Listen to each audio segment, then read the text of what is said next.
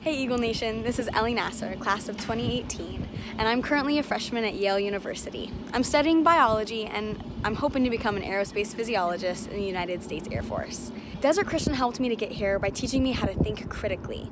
I also learned how to analyze the different worldviews and how to discern among them.